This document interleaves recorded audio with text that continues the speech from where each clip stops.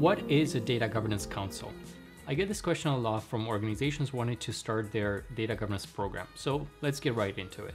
A data governance council is a governing body responsible for the strategic guidance of the data governance program, prioritization of the data governance projects and initiatives, approval of organization-wide data policies and standards, as well as enabling ongoing support, understanding, and awareness of the data governance program.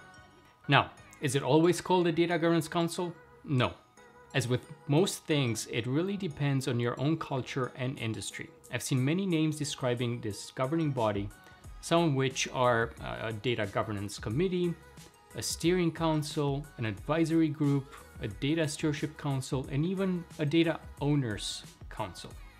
Regardless of the name, the council tends to have 6 important roles and responsibilities, which I'll cover in the next video, though you can read about it in more detail in the accompanying article listed in the video's description.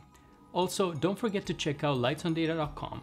Here you can find more informative content such as templates and guides, best practices, articles, and other useful resources to help you with your data governance and data management questions and challenges. So please follow, subscribe, and sign up for the monthly newsletter to never miss out on great content. And don't forget to like and comment. Thank you.